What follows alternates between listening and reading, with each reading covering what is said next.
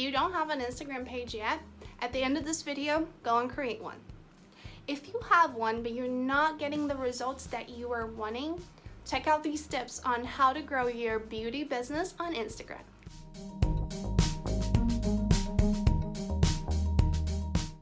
Let's go over the basics of Instagram first. With Facebook, you have a little bit more room to maybe get people to go to your website or to get a teaser that takes them out of that platform and goes to your website and goes to other places. With Instagram, is a little bit more tricky. When you're scrolling down your Instagram feed, all you see are images. Think about this, Instagram is visual. In order to stand out on Instagram, you need to post things that are really visually appealing. Go to your Instagram feed right now, scroll through, and see what pictures are you attracted to. For the beauty business, is all about creating stunning pictures. Instagram gives you a chance to showcase your work. If you have a nail department, encourage people to take a picture of their nails after and post them in your Instagram. If you do hair, take a before and after and post it on Instagram. A few things that you have to be mindful of. Your cell phone can probably take stunning pictures. Just make sure you have proper lighting and proper angles. You don't need to be a photographer. Just be mindful of not cutting anyone's heads off and not trying to take pictures in a really dark room. If your room is really dark, you can go to your lobby or even go outside to take some pictures of the hair or the nails or before and after a facial. Just put the light that you use for the facials a little closer and take that picture. If you do eyebrows, take a before and after of those eyebrows. Just create stunning pictures that can really take it to the next level, and that's the way you can stand out on Instagram. If you're having trouble trying to think about what to post on Instagram, here are a few tips. And the important thing is to create a schedule, a routine that you can follow. I recommend you posting it at least once a day, because Instagram is one of those platforms where it doesn't hurt to post a lot of pictures.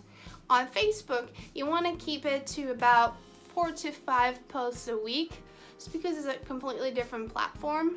On Instagram, you want to post that every day. If that's something that you don't think you can do, try to post once every 2 days.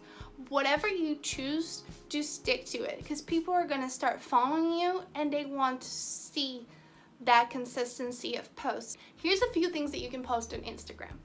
Discounts and giveaways. You can make exclusive promotions for your Instagram followers. For example, you can do a giveaway in which you ask them to tag a friend that would like to benefit from that service that you're offering or that discount.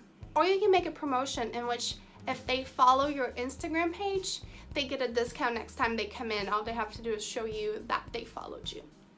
Try to be relevant. If you find out about a hot topic, for example, if everyone in your timeline is talking about spring colors or haircuts to do in the summer, talk about those things.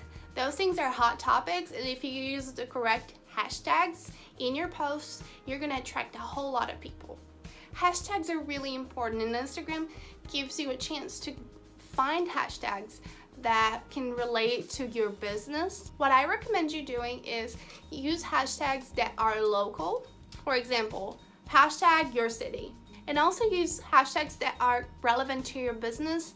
Hashtag beauty, hashtag photo of the day, hashtag nails, hashtag hair. Just search a little bit on what hashtags are the most popular for your business, and it's really easy to find, and stick to those. Another way in which you can use your Instagram is to promote your followers and your clients. If a follower or a client posts a picture of their service after they come to you, make sure you go there and comment, or even use a repost feature to get that post in your timeline. So that way you're also encouraging your clients to showcase your business for you. Show your strengths, show everything that you're doing that is making you stand out.